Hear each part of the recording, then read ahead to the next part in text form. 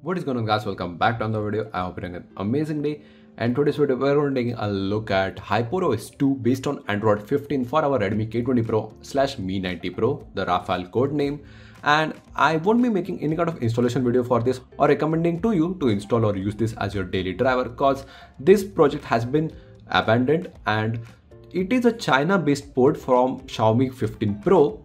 Yeah, it does have a lot of Chinese stuff. It has been debloated, but it doesn't have any kind of Google optimization or services that you can have besides the normal Google Play Store. But Play Protect and Safety Net is a bit questionable. Like if I just go to about, Play Protect isn't certified, nor I'm able to get it working. Even the fingerprint scanner doesn't work if you have it enrolled on any kind of other ROM. If you come over here, it may scan on lock screen with full brightness, but it won't show up anywhere else like in the banking apps and stuff. So it's not that good. But just going through the UI and stuff, I wanted to showcase you guys this, even though it's very old, because it's butter smooth. Like Snapdragon 855 is still quite good, but running a flagship UI like this on latest Android is amazing. Look at those animations. Even for the notifications, you can just go right over here. And even it has blur everywhere throughout the system, like even behind the notifications. Even if I just go through the gallery, it doesn't have a lot of AI features, as this is a HyperOS 2 build, not a 2.2 or 2.3. This is the 1 UI screenshot. If you haven't already checked this video, please check out through the playlist. You even have some extra tabs over here, which I haven't seen before, maybe China specific. But going through more apps, even weather app looks very beautiful, nice, good animations, as HyperOS already had. If you go here, you have App World, which looks a bit broken, has a bunch of Chinese stuff, not much of use. Even you have the blur working right over here. So hopping on to the settings app, let's just go to my device. You have HyperOS 2, Redmi K20 Pro based on Android 15.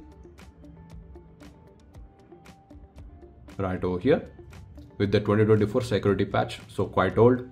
Coming back, nothing much. You have basic functionality which you get with the Chinese ROMs. You even have basic AI dynamic wallpapers, AI speech recognition. I don't think AI dynamic wallpapers is present in this ROM, so don't care. But going down, personalization, you do have a lot of stuff that you already get on the lock screen. Like HyperOS is best when it comes to this, and it's just butter smooth on this ROM. So let's just start. As you can see, the UI is very fluid. Let's just apply this one. It feels a bit broken. Let's just download, apply to both. Give it a second. As you can see, the dynamic wallpaper isn't moving, but it does look quite nice. Going through more stuff in the settings, you have display, in which few of the features haven't been removed, like the refresh rate or the AI image engine, which is completely broken, nothing of use to us. So this ROM hasn't been completely optimized for a noob usage or just daily driver. Going down, nothing much. You have device health usage instead of digital well-being, as this being a Chinese ROM.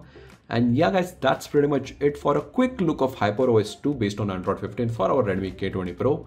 I hope you guys like it. If you found this helpful, please drop a like and subscribe down there for more videos like this. And if you want an installation video of HyperOS 2, there is a very good HyperOS 2 Android 14 port for this device. If you want an installation on this, please let me know in the comment section below, and see you guys in the next one.